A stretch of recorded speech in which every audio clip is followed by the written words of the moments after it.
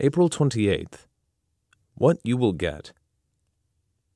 Thy life will I give thee for a prey, in all places, whither thou goest. Jeremiah 45, verse 5. This is the unshakable secret of the Lord to those who trust him. I will give thee thy life. What more does a man want than his life? It is the essential thing.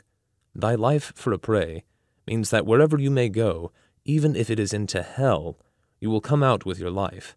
Nothing can harm it.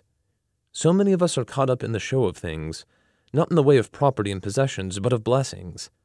All these have to go, but there is something grander that can never go, the life that is hid with Christ in God. Are you prepared to let God take you into union with himself, and pay no more attention to what you call the great things? Are you prepared to abandon entirely and let go? The test of abandonment is in refusing to say, well, what about this? Beware of suppositions. Immediately you allow. What about this? It means that you have not abandoned. You do not really trust God. Immediately you do abandon. You think no more about what God is going to do. Abandon means to refuse yourself the luxury of asking any questions. If you abandon entirely to God, he says at once, thy life will I give thee for a prey.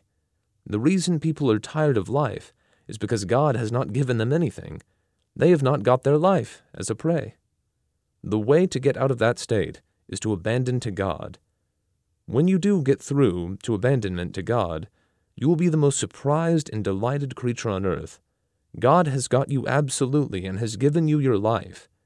If you are not there, it is either because of disobedience or a refusal to be simple enough.